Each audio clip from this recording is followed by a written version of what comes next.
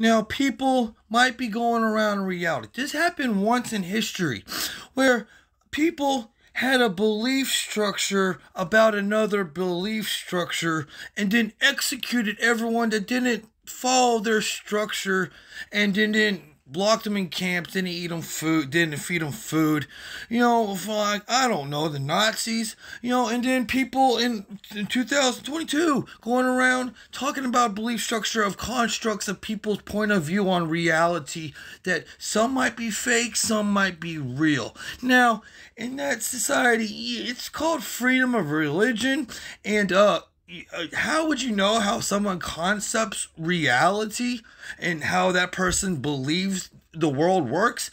And why do you care what someone believes? Now, this would never be a reality saying, "Oh, your construct is fake," because it just confirms the frequency device picking up on brain frequencies of neurons firing, and that has an effect on its environment, and it picks up on an effect. Now, how would you know someone's construct are real and fake? Real or fake? What do you mean? Like a deceit? Like their construct of reality is deceit? Maybe something?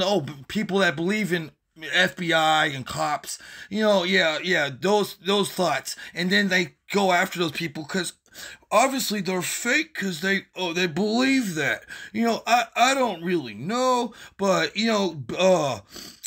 going after belief structures of people's constructs of reality is the worst excuse in the fucking world to fucking kill, rape, or steal. Now, that makes no goddamn sense. People eat food, wait, what are y'all thinking? What do y'all think reality? Y'all don't eat food? Y'all don't eat food? Do y'all have a bathroom in your house? Have y'all took y'all's Hail Marys?